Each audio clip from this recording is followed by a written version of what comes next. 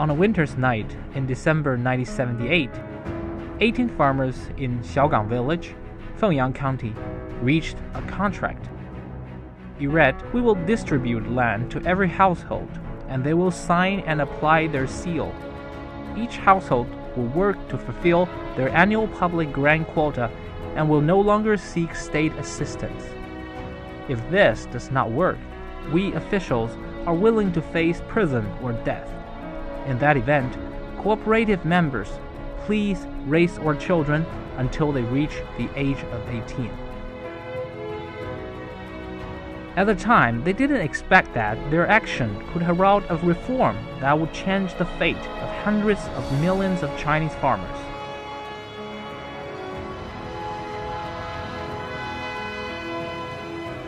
Xiaogang village in Anhui province, Fengyang County, was once known for its reliance on resold public grain, financial aid, and production materials purchased with loans. Things were very different after the 18 farmers launched their all-round contract. From what they managed to grow, they were able to hand over their quota, save some for the collective, and keep anything that was left for themselves. The heart of rural reform is the land. China's land ownership was a socialist public ownership, a mix of public and peasant collective ownership. This gave rise to a contract responsibility system based on joint production, which featured a farmer's production responsibility component. It incentivized the farmers and stimulated rural areas.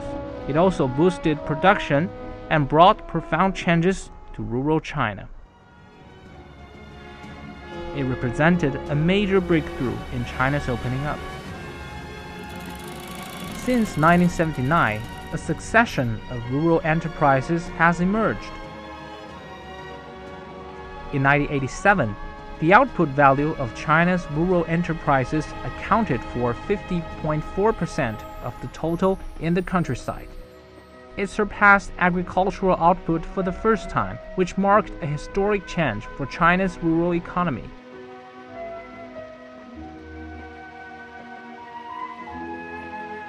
Agriculture is the foundation and the industry is the path to wealth. Rural enterprises were another great creation by China's farmers following the household contract responsibility system. With rural reform in full swing, attention turned to the country's cities. On July 20, 1979, a rumbling sound was heard in Shekou district of Shenzhen. Land was being reclaimed and docks built.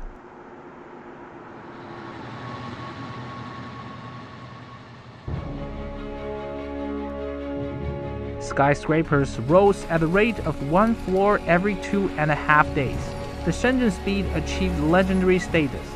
The slogan, "Time is money, efficiency is life," spread, inspiring people across the country.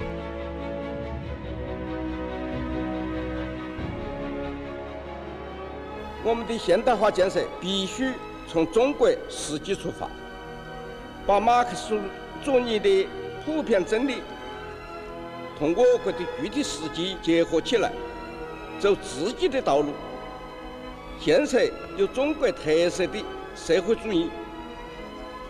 这就是我们总结长期历史经验得出的基本结论。